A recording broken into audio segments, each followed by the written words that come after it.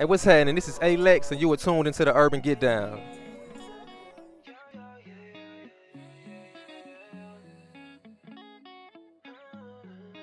Just wrapped up the listening party for my man A-LEX. How you doing today? I'm feeling good, man. I'm feeling blessed.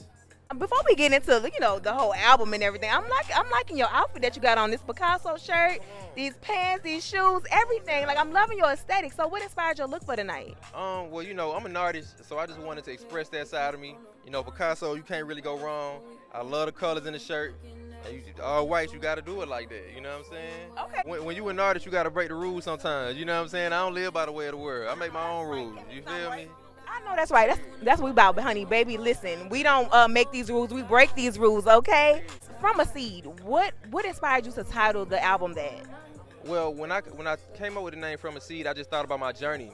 And I thought about the times where I was in my mom's basement, no windows, and I was feeling like I wasn't making progress. And but I was really growing roots the whole time.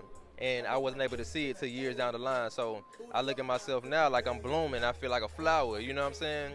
And I just think about my journey when I think of From a Seed. Let's not get it twisted, because you have been in this music game for a long time. You are a Grammy Nominated Singer Songwriter. So how long have you been in the music game? I've been doing music 12 years, since 2008. I went to college, Art Institute of Atlanta, got my bachelor's in audio production. I've done songwriting, I've worked at record stores, I've done almost anything you could think of. Toured with Music Soul Child as a stage tech, you feel me? I wore so many hats, How many songs did you produce on this album? It's 11 songs total. I produced, I think, 7, maybe 6 or 7. Some of them are co-produced, some of them I did on my own, like the hookup I produced on my own, Mix and Match I produced on my own, and then I got co-production on other joints like Deep Water. One of my favorite songs on the album is Shake. That's gonna be the jam right there. So what inspired that particular song? Shake, ooh, I think I was just having fun. You know what I mean? Like when that guitar come on, blum, dum, dum, dum, dum, dum, dum, and I knew I wanted to have a song where the women just get up and run to the dance floor. You know what I'm saying? I think a lot of people like Russ got Best on Earth. I wanted that song where it's like, come on, and people be finna leave. They be like, no, I gotta dance to it one last. So Shake is my attempt at that. What is the most important thing that you want people to take away from this album? The most important thing is just stay true to your journey. You know what I mean? Like, for me, I feel like most people would think I'm insane for doing music 12 years and not quitting. I never wavered. I never had thoughts about quitting. So I think it's just about being patient with yourself, being true to yourself, and just keep working. Just keep working.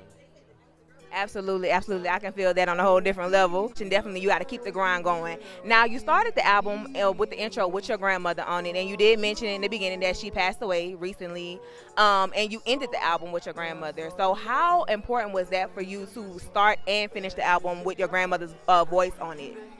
It meant so much to me. Like, I had been recording calls for my grandma for like the past 7 years. She had been getting older, and I just knew, like, let me just keep these moments.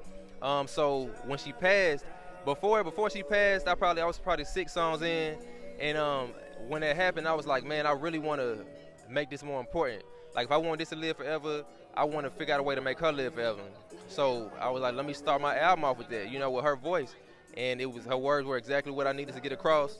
So I did it without thinking about it, And I do believe that she is definitely shining down on you right now. She is with you in this moment, and I know that she is proud of you, just like everybody else. If you can give your younger self some advice, what would it be?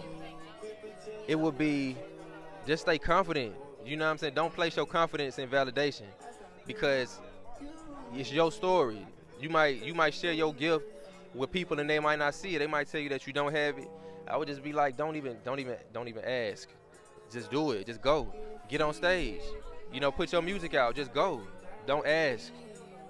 Don't ask. Just do it. Y'all heard it first right here with A-LEX. Thank you so much for being here with me, and I wish you all the success in the world. Congratulations on your album.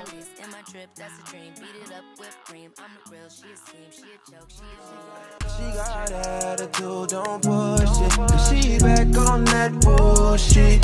Yeah, she always got that good shit. She got ass, but they don't touch it. She got attitude, don't push it.